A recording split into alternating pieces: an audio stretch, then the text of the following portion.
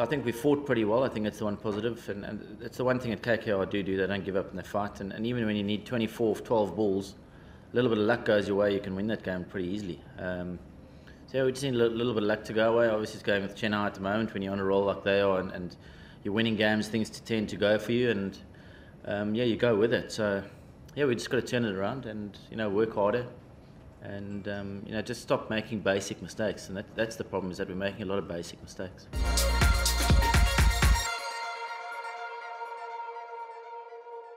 No, DK is working hard, and he's hitting the ball well in the nets. Just he hasn't got going yet. He hasn't had too much of an opportunity, and the role that he plays for the team is vital.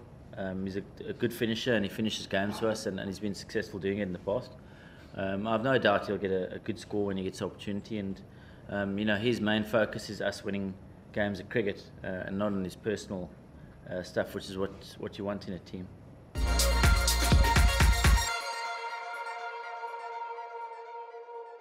He's been a fantastic performer in this format of the game for a long time now, and obviously got some good skill and understands his game and how to go about it. So yeah, that shows you age it's just a number.